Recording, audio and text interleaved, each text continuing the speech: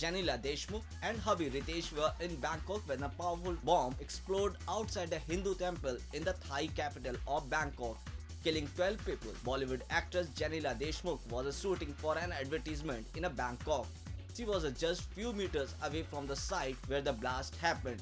She was inside the mall just opposite to the place where the explosion took place. While Genelia took the Twitter to share her well-being, she informed that she and her hubby Riteish have luckily escaped the blast and are safe.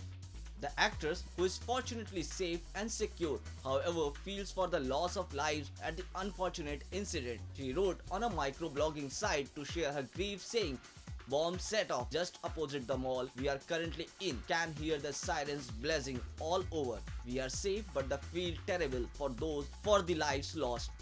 The Hindu shrine where the blast took place is dedicated to Lord Brahma, is located on the main road through Bangkok commercial hub and is surrounded by 3 major shopping malls. Powered by NNIS.